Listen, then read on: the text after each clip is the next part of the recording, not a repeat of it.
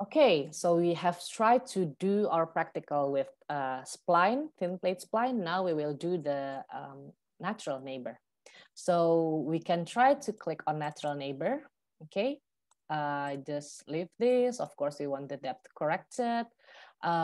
For natural neighbor, we should choose the Simpson, okay? Simpson would be good, okay? And the cell size, let's try 125 as well. The fit will be nodes.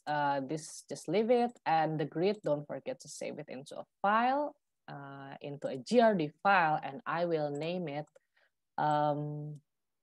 matney. Save it, and then you run it.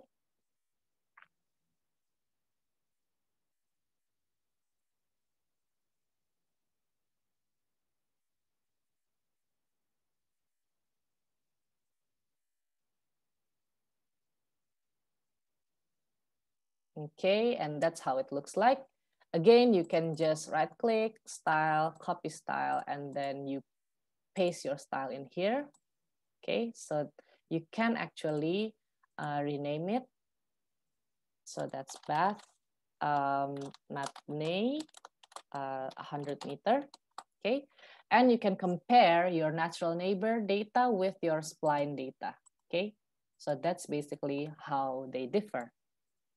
Okay, and then I think before we actually differentiate those two, we will do the natural neighbor again, but in 25. So the cell size would be 25. Don't forget to make the method into Simpson.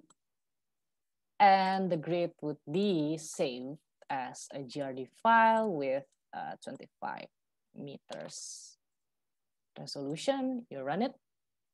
This might take a while. Don't worry about it. You can have a drink. You can have, a conversation with your friends or whatever. I will have a drink.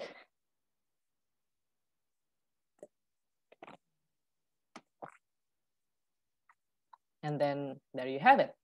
Again, you can just right click, style, copy style, and you paste it.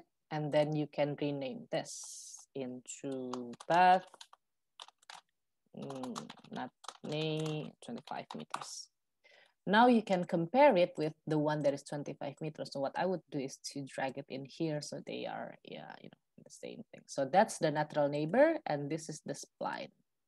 And you can judge which one is, which one is better already, maybe. So how do you actually do the raster analysis? How do you actually see which one is better than the other? We will do it in our next segment.